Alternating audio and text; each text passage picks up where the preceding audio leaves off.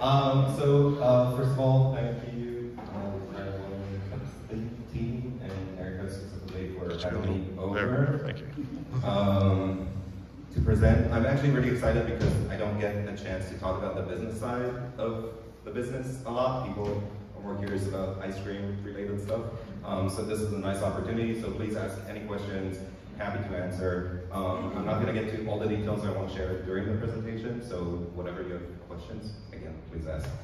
So my name is Disco. I'm the owner of Gospel Ice Cream. I started the business a year ago, and Gospel Ice Cream is made from scratch, all natural, small batch ice cream company here in Asheville.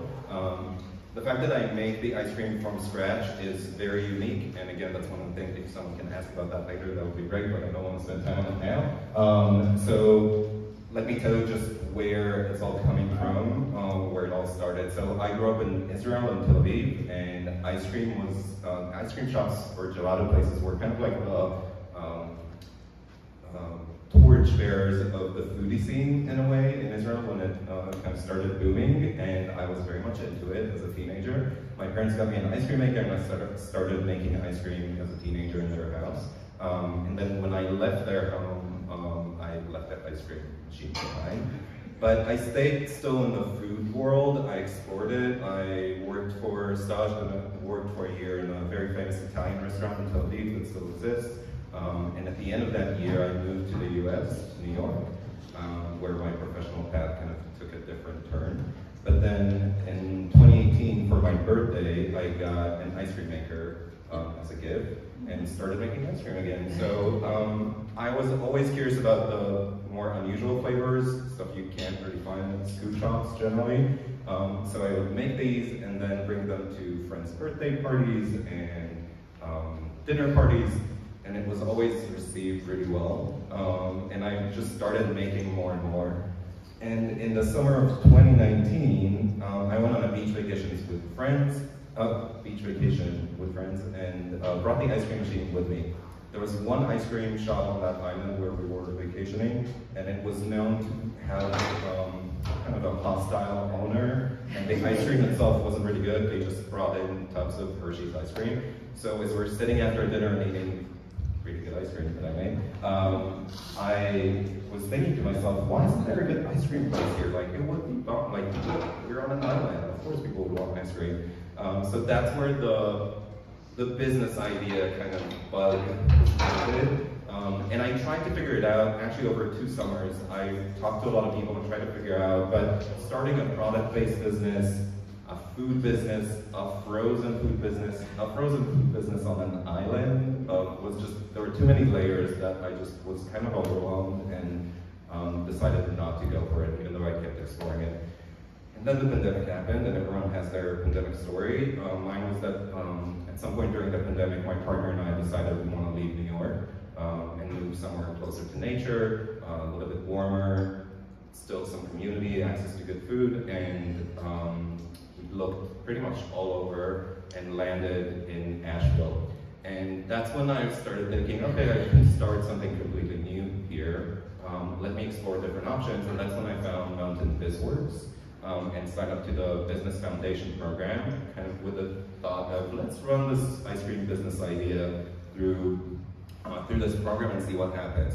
Shout out to Melody, that was my instructor, teacher, mentor for that course, and I love that you're here. So I ran the idea through that course, and at the end of it, the response was so positive that I was like, okay, let's keep going, let's see where we get with this. So that was fall 2021, and then March 2022, I was pretty much all set up and decided, okay, let's do some tasting events and see what the response, and start creating some buzz. A note about that, in the year before I moved here, I did a lot of marketing trainings and courses. I did a long course with Seth Godin. I did copywriting, digital marketing, a lot of different courses. And this was also an opportunity, once I realized I'm starting with a business, to check, kind of implement everything I learned about marketing and run that ice cream business through that lens also. So I knew that I wanted a catchy name, and we can talk about why gospel also. And I knew that I knew that I'm going to make a very small, limited amount of ice cream, and I wanted to play it in my favor, actually. So I decided to go in an angle of scarcity and create demand in the market. So the way that my business model works, I don't have a physical location, so I make the ice cream and put out a specific number of pints available for pre-orders that people can just snag and then pick up at the farmer's market, and then they're guaranteed a pint. And then I bring very little extra amount, just because I can't bake so much more. So whatever I have extra, I bring in half pints to the farmer's markets for people that just kind of happen across or just want to try it first and build some trust with them. They can get at the farmer's market. But basically that was my kind of thinking about why work in this model of pre-orders and pickup. This next slide. So ABL today, Laura Hackett, one of the editors, showed up to my last tasting event, asked some questions, took some photos, and basically ended with, well, let us know if you ever want like a feature or something. It's like, okay, I'm about to launch and I'm not sure yet how it's going to work. I'll keep that in mind. Later that week, she posted this or published this on their daily newsletter, which was a huge surprise for me. And in 2 days, I got 1,000 new followers on Instagram, from less than 300 to over 1,200. And that really, I had to quickly adapt and kind of rethink my launch strategy. And because of that, really, I've been selling it out since day one. I reached my production capacity since day one of launching, which is incredible, but it was also challenging because I felt kind of constantly pressured to grow. And from day one, people have been asking me, when are you opening a scoop shop? And I kind of avoided that question because honestly, I never wanted to open a scoop shop. I don't want to stand in a scoop shop and scoop ice cream all day. That's just not what I'm passionate about. So I kind of had to think about that for a while, and I allowed myself to go through, I told myself, let's go through a full season, see what happens, what's the response, how am I feeling about it, just take things at a slow pace. The end of 2022, where are we? We can probably move forward, sweet. So here's an example of flavors that I make. So again, I said I'm not making the traditional scoop shop flavors. So Vietnamese iced coffee, rosemary candy, lemon, this stuff. So I do play sometimes with like the more sweet tooth flavors, but I do my own spin of them with biscuits, stracciatella, salted caramel, amaretto, honey, and amaretto cookies. So just, I don't know, at first I called it adult flavors, but then people kept asking if there's alcohol in everything. And there's alcohol in some, like in amaretto, but it's just, the way I learned to describe it is flavors that your kids won't fight you over. Which is probably a good thing. Okay, next. So another thing I did throughout the year that really helped with kind of exposure and spreading the gospel, spreading the word, was collaborating. I did a lot of collaborations with local businesses, from small to big, and that was great, and it really helped to form relationships here, which is someone completely new. My partner, for instance, is working from home and just doesn't have that, and I built all these wonderful relationships. So just a side note on like the personal aspect of running the business. Keep going. Oh, okay. Okay, so end of 2022, I finally had a minute to breathe, do my numbers. I did my P&L statement, and saw that I finished the year with profit, which I was very excited about. First year with all of the startup expenses, but the numbers, because of the capacity that I make it, and that I make it only every other week, the numbers are not sustainable. It's not big enough, or high enough to just be sustainable. So I had to make a decision. What am I doing next? Am I expanding, or am I just kind of shutting it down and going to the next thing? I knew I don't want to do a scoop shop, so I started thinking, okay, if I'm expanding, what is that going to look like? So there's a few different things kind of on the horizon. The first one, I'm about to change my packaging, which I'm very excited about because I never wanted the pints. I wanted to differentiate myself and present it as a product that's a little bit more high-end, a little bit more upscale. So I'm in the process, hopefully within a couple of months, it will get shipped, produced and shipped. I'm gonna have containers that are more like this, which I think I'm very excited about. And then the other thing is that, again, I'm thinking, okay, next step for expanding would be a physical location, and what is that gonna look like? So the concept that I ended up after a few months of kind of brainstorming and thinking about it is called Temple, and that's pretty much a house for the gospel. And this, more than thinking about it of what is this, what am I offering, what are the products I'm offering, I wanted to create a specific environment, a specific space where people come out to just unwind, indulge, catch a break from everyday life for a minute, recharge, and then move on. But I'm doing it with a gospel twist. So I'm going to serve desserts, including ice cream. I'm going to serve amaros, vermouths, dessert wines, and the fun and exciting part for me is that it's going to be set up in a sound room or a listening bar. So we're going to have a hi-fi vinyl sound system. I'm working with a sound engineer to design the space.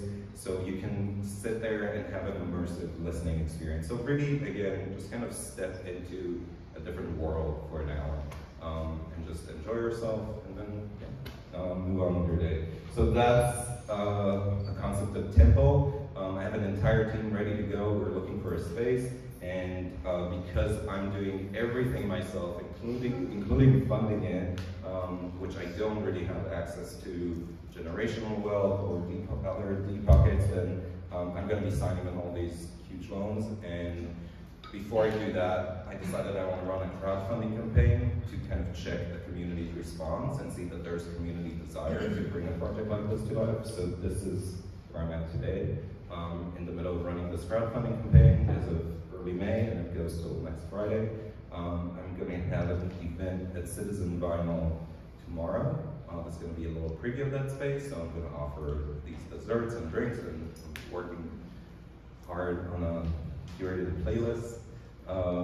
So music, desserts, wine, just give you a taste of what my vision is for that space. So I would love to see it all be there.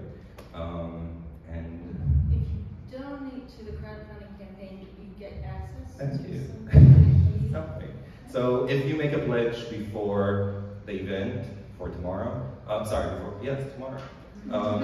If you make a pledge before the event, then you get a VIP ticket, which includes an early reception between 5 and 6 p.m. and a free dessert. But the event goes from the general public event goes from 6 to 8, and it's free to attend. So please, either way, come bring your friend, and again, just enjoy unwinding for a minute in this environment. And what can we, as a community, do for you? Yes, next slide.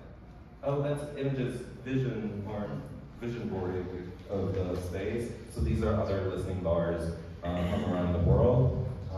So you can kind of get a sense of the vibe that I want to create. So yeah, comfortable, cozy, lovely, and nourishing. Is there another bar? Okay, so barcode on the left is for my Instagram, and which is where I mostly live these days. And on the right is for the crowdfunding campaign, where you can get details. Now, the crowdfunding campaign, one thing that I find important to emphasize to people, it's not a donation. You're not giving me money and that's it. You're getting real rewards. So I set up the rewards to be specifically of value. So you're pretty much investing in the concept, basically saying, I want to show up in a space, I want to see a space like this exist in Nashville, and I want to show up there. So you can get vouchers, like if you give $25, you get a $25 voucher. If you give $50, you get a free ice cream scoop for our entire first year every time you come in and get a dessert. There's VIP tickets to events we're going to hold, like listening parties and film screenings, and there's going to be opportunities to hold private events, private parties at the venue also. So please check out the rewards, and if there's anything you like, and if you like this concept, please. I set a lofty goal of 35 grand. I'm close to 10 as of today. And I have every intention to making it to the end because it's set up as all or nothing. So if I don't hit 35 grand, I'm not getting any of that money, and I'm going to probably rethink the whole concept. Because again, it's a proof of, I'm doing it to serve as a proof of concept. If there's a desire in the community to have a space like this here, I'm just asking you to join the Tyndall family and make it a community thing. All right. Did it?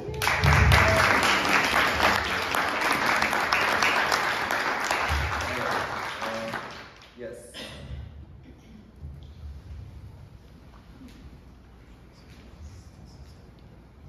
Hi, thanks so much.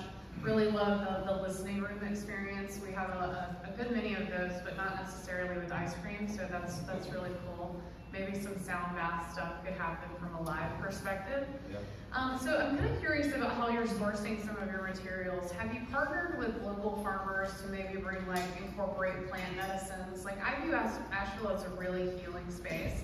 And I think with the sound experience that you're trying to create, it'd be interesting to partner with some, holistic practitioners to determine maybe that's an area that you can explore sometime later on. But my question is, like, how are you sourcing some of your materials? Are you leveraging local farmers? Absolutely. So, and this will kind of tie into the name. The name I chose, gospel, other than like it being interesting and catchy and kind of confusing most of the time, it does carry a meaning. Gospel means, the literal meaning is the good word, and I'm basically the mission is to spread the good word of good food. So for me, good food means very simple ingredients.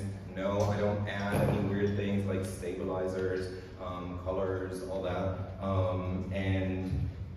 I source as many of the ingredients as I can. I want them to be local, organic, fair trade. So whatever I can get access to, that's what I'll get. So obviously some flavors, passion fruit, I can't get here. Yeah, I can from the leaves. I did get, it's a local variety of passion fruit, but they're all pineapple, I can't get here. So these kind of stuff I'll source from other places, but whatever I can source locally, I'll do that. I don't use out of season fruit.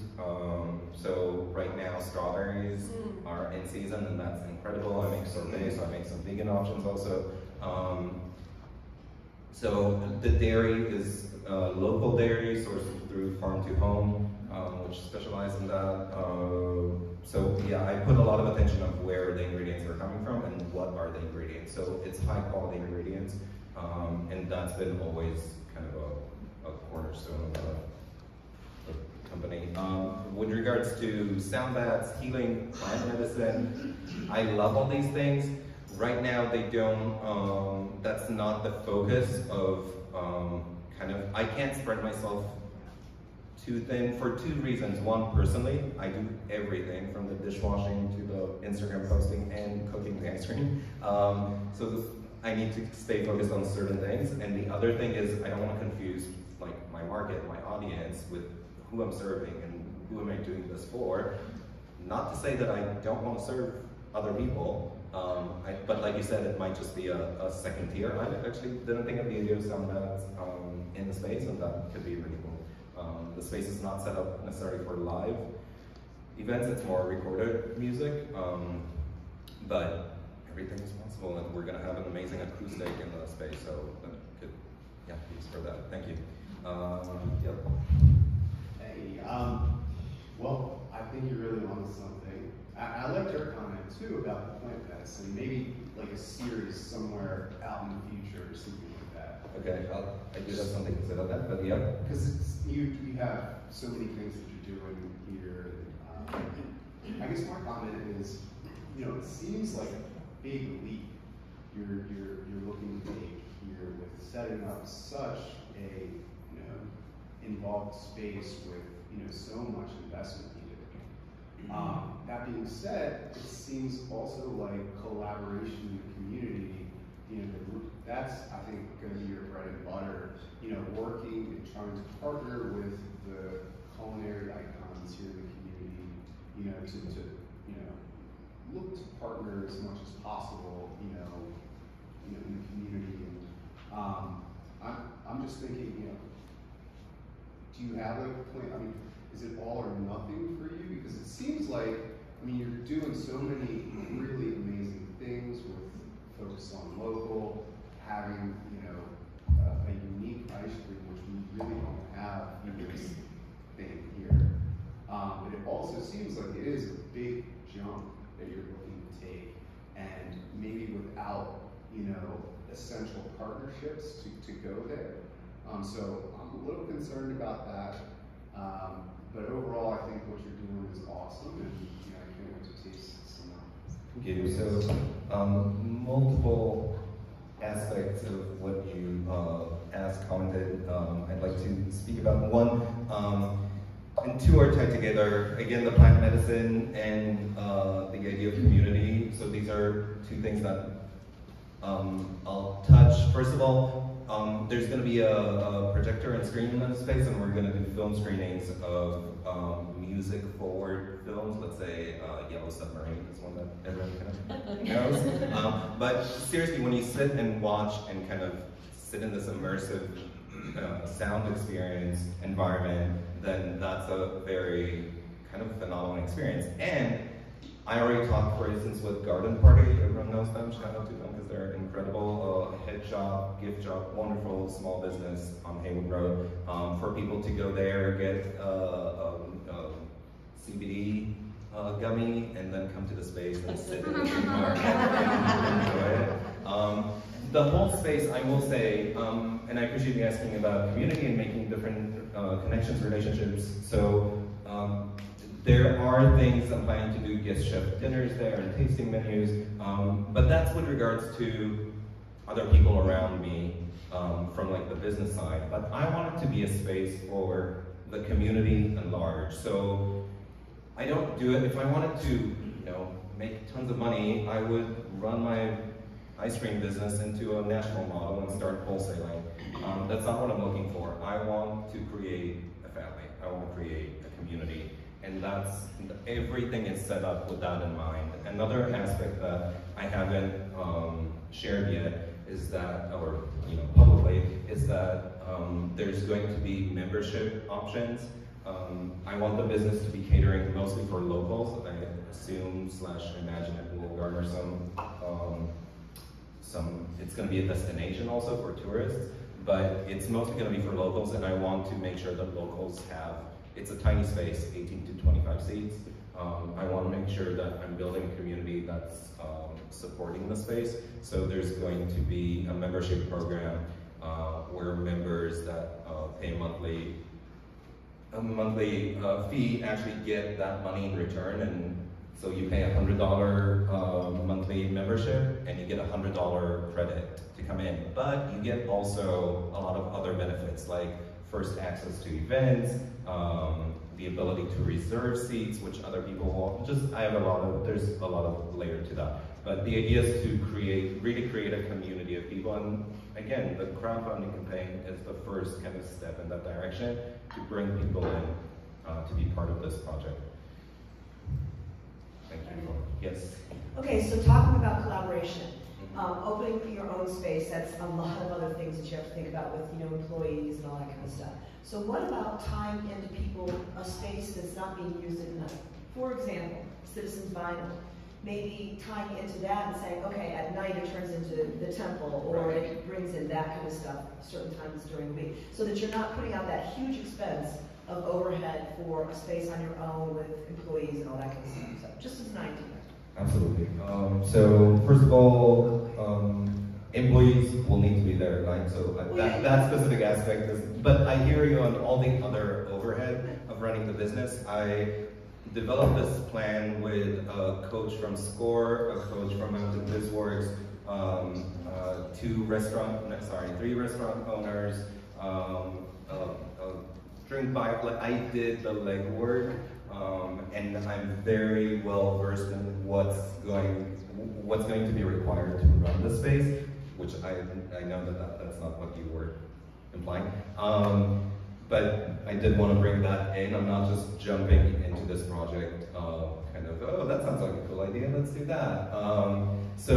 And I wouldn't ask people for money if I didn't feel like it's something that's possible. Space is an issue in Asheville. So if we're talking about what I'm asking, how you can help, if you know spaces, 12 to 1,500 square feet that can house a commercial kitchen, please let me know. But I did explore the idea of partnering with other businesses, gallery, doing like a speakeasy, something like that. That is something that I'm considering as an option. There's one big space in Asheville that I'm in conversation with about that. So that's definitely an option. I'm pretty much early in my planning that I can stay very nimble and flexible with what the space is actually going to look like, and I'm trying to keep that in mind. So that's definitely one element of that. Does that answer? Thank you. Oh wait, sorry. Go where the mic I is. don't have a question, but I just want to congratulate you for being at this spot, and just this is like a real testament of this Asheville entrepreneurial community and being able to witness somebody's vision into fruition and it actually becoming something, because he said he was in my foundations class and it was just a plan that we were talking about, and then one day I randomly went to the farmer's market and he was there with ice cream and I got to try and sample this really small batch, like a vanilla smoke ice cream, which had like real smoke, and it was amazing. It was incredible. And seeing you here today, seeing how the vision has evolved, listening to you speak about it, and also you just stating having that agility with the plan, which is really important. And also just in Asheville, when you come to 1 Million Cups and you come to these events, you see people present, and then you get to watch how their businesses grow and evolve in the community with the help, with the support of everyone else, being a resource, coming out to support. And again, it's like just here's one to watch. And those of you that have been coming to 1 Million Cups and these events for years can attest to seeing somebody present at 1 Million Cups and years later, where their business is. Most of the businesses here in Hatch all presented at 1 Million Cups as like a little nothing at the very beginning years ago, and like look where they are. So I want to congratulate you.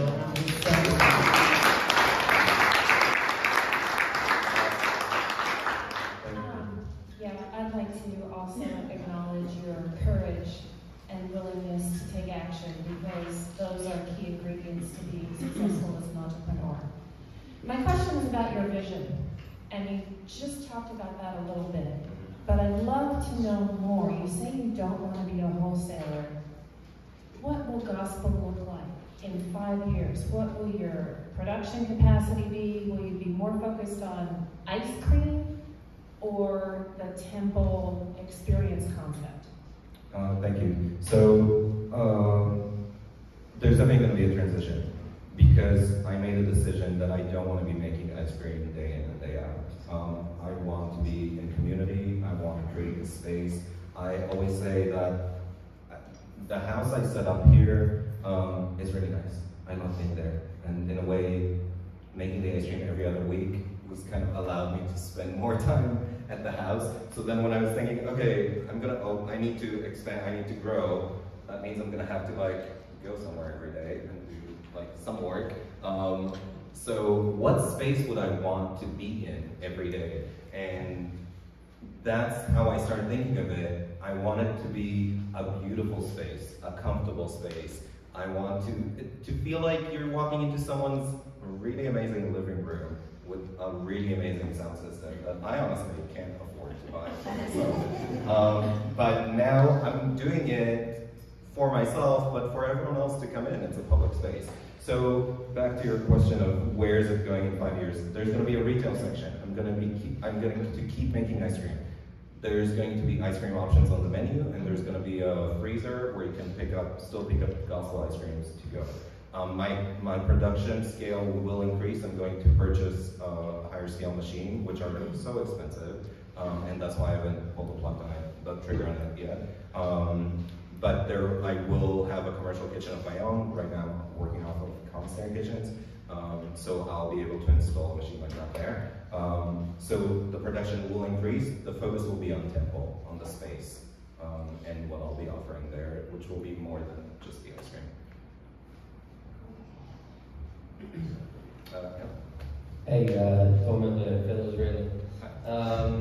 Curious about your, I guess just flavors. Are there certain flavors that bring you back that you're trying to import from, or where do you get your sort of flavor combination inspiration from?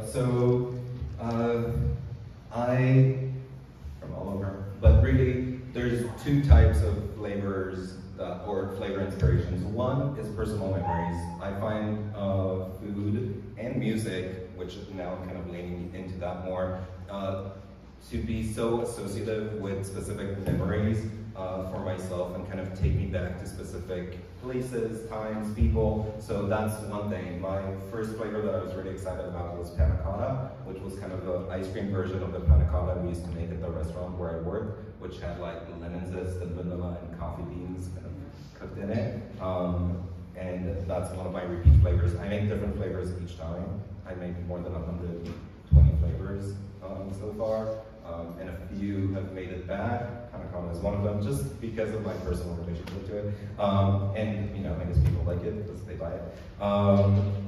The other inspiration is I look at what other people are doing, and I follow tons of food accounts on Instagram.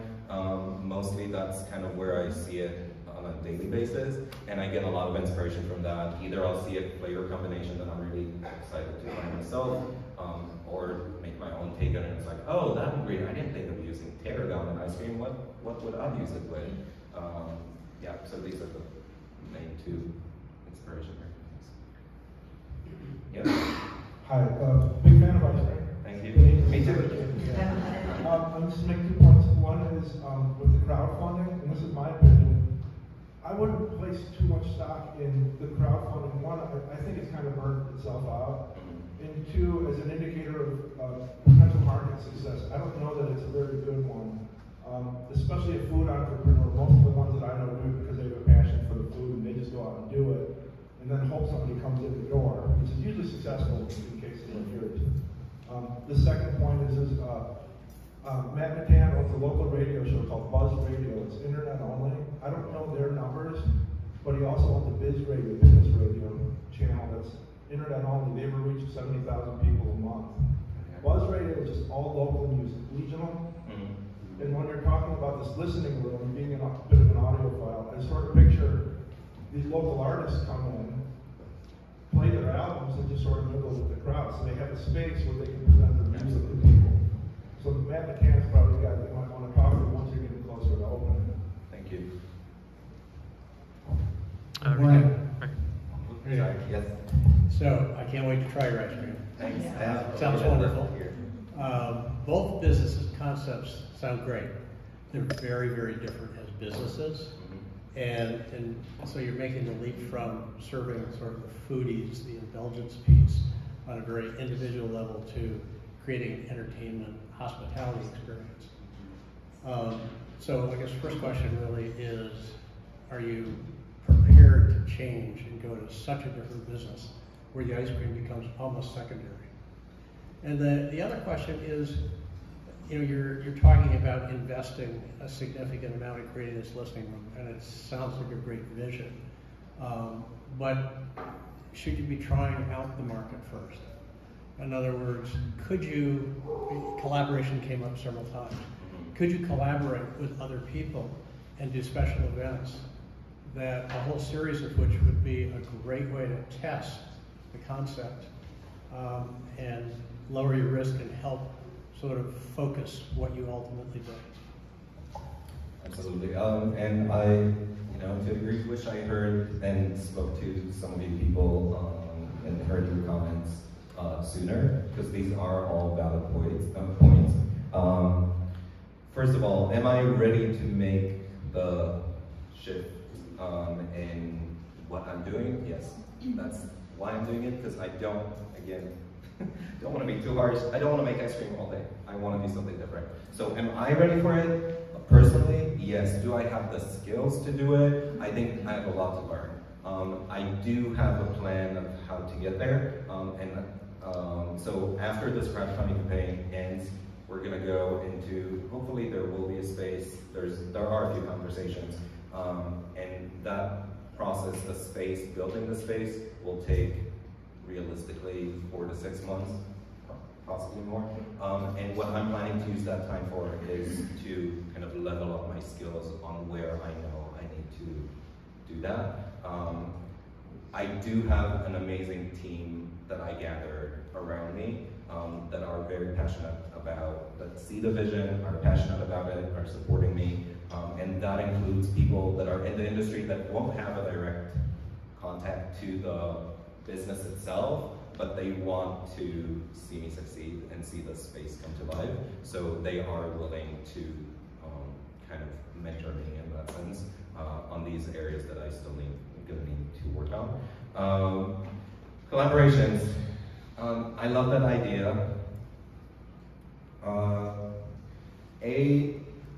Someone mentioned that there are other sound rooms in Nashville. There aren't. There are different bars, different levels of sound systems. There's nothing that's going to be like this. There's no space you can come in and have this level of listening experience on a public scale. Some people may have it at their homes. And what I want to do is bring this concept to kind of make it more accessible. I remember the first time that I sat in a room that was designed for this listening experience. There was someone's living room, there was a sticker on the wall behind the couch, and he was like, sit there. And I sat there, and there were 2 speakers with marking on for exactly which direction they need to face. And he played Express Yourself by Madonna, which was not his style.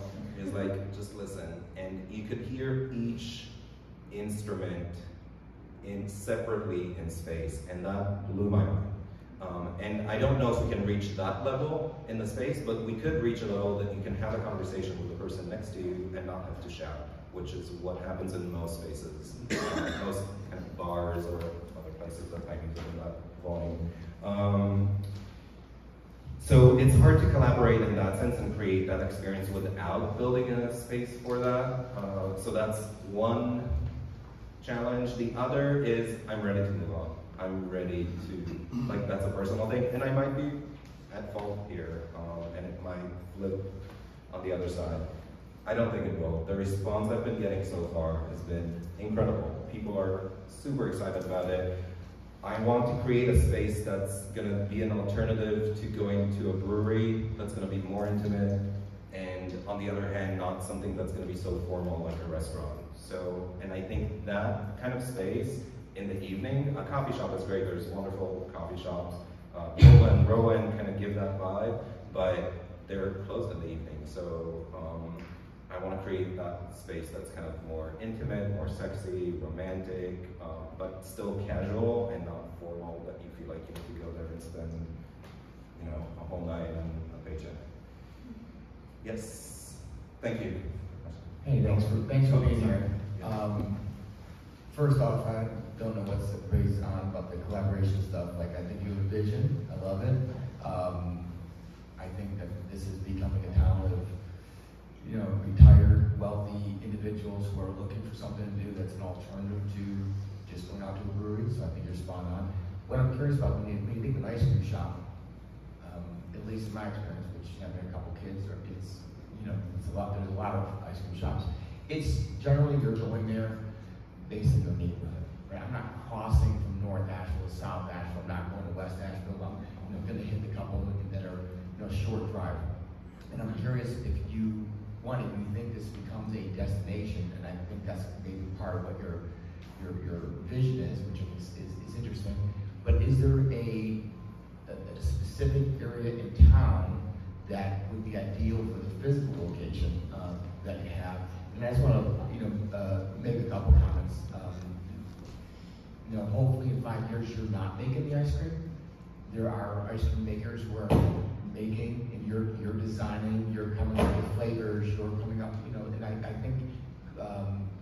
you know, I can hear them like, oh my God, I don't want to be just making ice cream.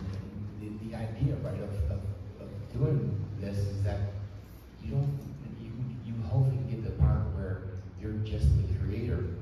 You can really, I can see that part of the spark in you. And then who knows, at that one end it's possible. Maybe there's more than one location. Maybe you're doing outposts in these collaborative environments everybody wants from you. Maybe you are doing wholesale. But I think if you get this right, that will be a really freeing experience. Not that it's not going to be a ton of hard work and stress along the way. But I'm curious about location, what you thinking? Sure. So obviously that's a very big deciding factor or aspect. So the business is going to operate right now. The vision is for the business to operate from 4 to 10 p.m. So post-work, post-dinner crowd. I'm not expecting people to go there and spend. It's not dinner. You go there after. I want to be the place that where you sit for dinner and you had an amazing meal wherever it was, but you're kind of full and you're like, let's go to Temple for dessert. Let's walk it off for a second and go grab a little bite and dessert in a little bit more casual environment. So that's kind of my fantasy of how people think of it. In that sense, I need to be around these restaurants. I need to be around spaces that already attract people. So currently, what I identified it as is West Asheville and River Arts District, and possibly very specific location dependent in downtown and South Slope. But my focus is on West Asheville and River Arts District. And just about, I'm assuming this is not, the market's not, I'm dragging my kids for ice cream. No. No, and I don't see anything wrong with that. I don't have anything against ice cream scoop shops that serve families and kids. I think they do incredible work. That's not what I want to do. So, yeah, it's not a place for you to bring your kids to and do a birthday party. It's not a place for a bachelorette party. We're probably going to have a party limit of 4 people because we want to keep it intimate, and I want to keep it intimate and kind of on the more chill side, even if the music might be banging certain nights of the week. Yes, thank you. Thank you for waiting. You bet. So the sexiest thing I have heard is your foray into memberships, because driving demand in the city, in my opinion, there's a lot of places that could make that happen. And going into it with a strong intention, so you've got memberships, people can, as you drive your events, you'll know which ones are working. And those, depending on what level, they can move levels. If it's haphazard, it's not going to work. It's going to fall apart. So, if this were Shark Tank, I'd be a licensing / membership person. And I think that really, really makes it, that's what you're driving. So if you did have a pop-up, that would be an event. So all of the things you're doing, you are building that community, and rather than just a GoFundMe, this is an ongoing thing, and also your dynamic nature, you can change as the times change. Absolutely. Because we've got the audience here, so I think that's Thank you. Yeah, I do, like the membership, right now my brain is all about those crowdfunding campaign, but the membership program is really going to be the next big, audience forward-facing element that I'm gonna, it's already planned out, I just don't want to overwhelm people with information. So I'll get to that, like sharing more about that, but it is very well thought out. I'm working with a software company from the Bay Area called The Third Place, that's their specialty, creating communities around small businesses. My crowdfunding platform is, or crowdfunding campaign is based on is using their platform, because all the information goes into their CRM system, then the membership program will be on that platform as well. So I basically am already setting myself up to have that gift experience built in from right now. Yes. I think we have time for one more question. Okay, I don't know, apologies if you already explained what is the name, Yeah. gospel. And I also, have you ever seen a silent disco you already addressed the idea of being able to go in and actually converse and then have this immersive sound experience. So I wasn't sure how those would coexist, but in some cases, maybe one night a week, there's this headset experience where each person can choose the type of music they want to hear, and they really hear that in a very clear way. And then the third thing was about refillables. I saw that you had the packaging, package reduction. I don't know if that was part of the metal container concept. It looked like those were metal to me. Just the lid is tin. Oh, okay. So are those? They're the same material. They're like paper. growler of ice cream. They're paper based. Oh, they're paper. Okay. Yeah. I was wondering if you ever thought maybe you could do like a growler of ice cream. I'll talk about that. Okay. So first name gospel. I kind of touched on that. I'll go over that very quickly. Was looking for a name. Was looking for like something interesting, unique that people will kind of stop at their tracks and be like, wait, what? And wasn't sure what it's going to be. Gospel showed up somewhere in my sphere somehow, and I was like, wait, what's the meaning of gospel? And Googled it, the good word, and I went, perfect, the good word, starting the good word with good food. So that's gospel. And then temple, when I was looking for a name for like the physical space, I had a bunch of different ideas. My first one that I woke up in the middle of the night one night and popped in was grace. I wanted to stay close to like that, kind of play tongue-in-cheek a little bit with the whole religious theme. So grace, because Grace Jones is kind of my goddess. But then, yeah, just kept sitting with it for a while and landed on temple, which I think is great because it's a community space, it's a physical space, it's a place where you come in to have kind of an outer world experience. So I love everything about that. And then second question was about, I don't remember what the container is. Oh, the head. Okay, so open to the idea. Again, right now, I mean, totally open to the idea. It's like, I didn't think of it, and yeah, let's give that a shot and see what happens with that type of event. The immersive, when I say immersive sound experience, first of all, you're going to come in, and you're not going to go in and going to have to like be quiet. Like, it's fun. It's a space for you to hang out with friends and do community. So there are going to be specific events like an album listening event where we'll play an album start to finish, and it's a more kind of like, okay, no talking. But generally, it just means that the sound will be designed, the audio system will be designed in a way that you will be able to hear music in really high quality while still having conversation over a drink and a sleep light. Last question, packaging. Originally I was thinking about, when I started, I was thinking about doing glass jars and refills. That didn't work out at the early stages. The whole world of packaging is, and the whole sustainability, like compostable packaging is problematic. There's not a lot of facilities. Everything that says compostable means it's compostable in a commercial facility. There aren't commercial facilities around us. So wherever you see that, I don't know where it ends up unless they have a special service picking it up and taking it to the closest one is in, not Knoxville, Johnson City. Thank you. Sorry, I'm still here. That's the closest one. So unless someone picking it up and taking it specifically there, it's not being composted. Recycling is very similar. So I did my research on trying to find the most reasonable packaging option in that sense, from that perspective. It's going to be paper and tin, which are both recyclable, if they're being recycled properly. But I can't control it. Okay, you said this was the last question. So yeah, I never answered what as a community you can do. So is that okay? So basically, multiple small things or options. One, if you have the ability and you like the idea, please make a pledge. Check out the rewards, make a pledge. If you can't, I totally get it. please spread the word. That's the next thing that's going to be very impactful.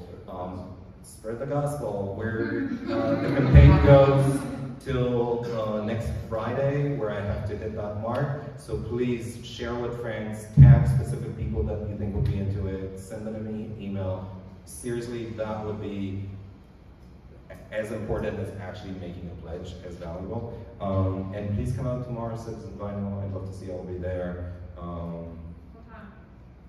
6 to 8 p.m. general admission, free. But if you make a pledge before tomorrow, then you'll get the VIP ticket, and then there's an early reception 5 to 6 p.m.